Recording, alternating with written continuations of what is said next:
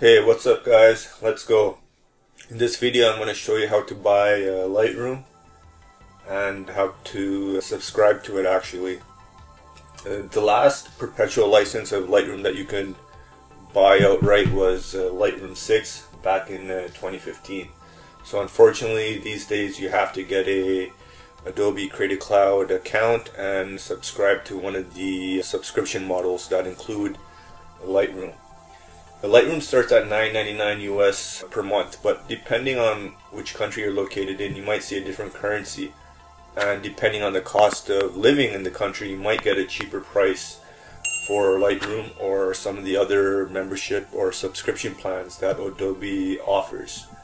And now I'll just go to the photography plans that are available with the Lightroom. So this is the main plan that Adobe promotes, the all apps plan. If you're only using Lightroom or if you're only interested in photography, you don't need this. I do have the Creative Cloud all apps plan because I use Premiere Pro as well as Illustrator in addition to other software.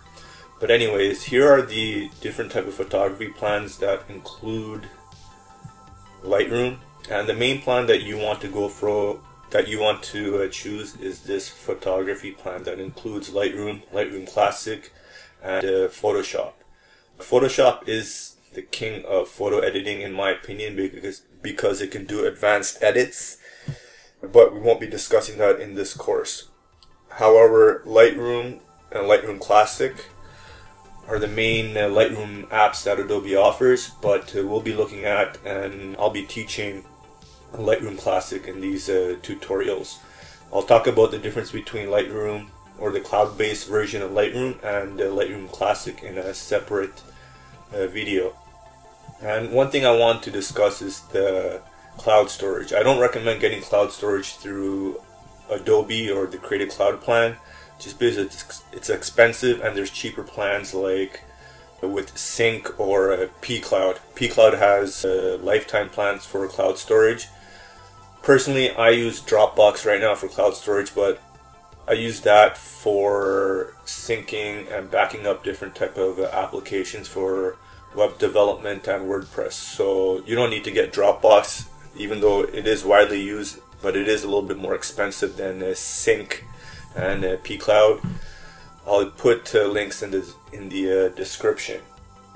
And another thing is with these Creative Cloud plans, as I was discussing, no one likes paying for a subscription model, and you can't buy a perpetual license. So if you want to get Lightroom for free, there is a way to do it. I advise against it. I'll tell you why in a minute. But with these Creative Cloud applications or memberships, as well as the photography plan and the all apps plan, you can have two installations or two instances of Lightroom. So if you have a friend that already has a plan, you can technically use their account to use Lightroom for free. I don't advise it just because it's against the photography, it's against Adobe's end user agreement, and sharing accounts is not it's not a good practice, and you or your friend may get their account banned. So it's better just to subscribe. But what I can tell you is, if you do subscribe with the Lightroom or photography plans, or even the all apps plan, during the membership period you'll have the option to cancel, and Adobe usually offers discounts when you try to cancel it, and they'll give you like 1 or 2 months discount or a reduced rate for the plans. Usually it happens with the all apps plan, but I've seen it happen with the photography plan. Like I've done it myself when I go without Lightroom or some of the Creative Cloud apps for a few months. Then I'll decide to cancel it, but then Adobe will offer me a discount, or they'll offer me a few months free. So you can definitely go that approach to getting Lightroom for free instead of trying to share an account with a friend. Anyways, if you guys enjoyed this video, subscribe and give it a like, and follow me on Instagram, and we'll see you in the next video.